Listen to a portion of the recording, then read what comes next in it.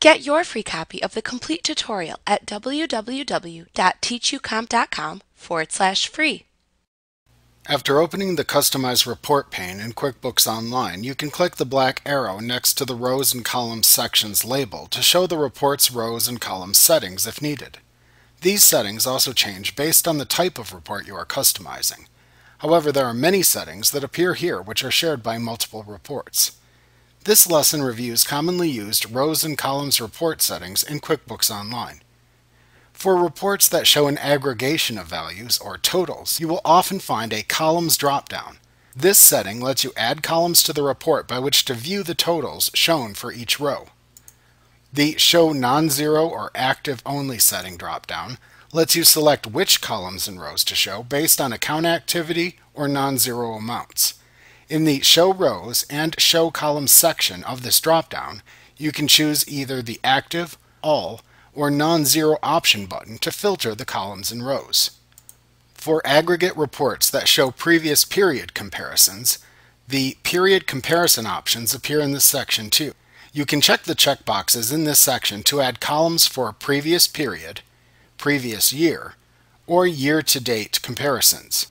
If checked, you can also add columns to show the change in dollar amounts, the dollar change, percentages, or percent change, or the percent of the year-to-date or percent of YTD by checking those checkboxes too. You can also check the percent of row, percent of column, percent of income, and percent of expense checkboxes to add columns that break down the percentage each row or column contributes to the total, or the percentage each income or expense account contributes to the total. For reports that show transaction details, the options in this section are very different. Some reports show a Group By drop-down that lets you group the transactions by a selection that you make. Some reports also show a Change Columns link that you can click to change the report's columns. In the list of column names that then appears, currently displayed columns appear above the dividing line. To reorder the report columns, click and drag the icon to the left of the column names in this section up or down. The order they appear here from top to bottom is the order they appear in the report from left to right.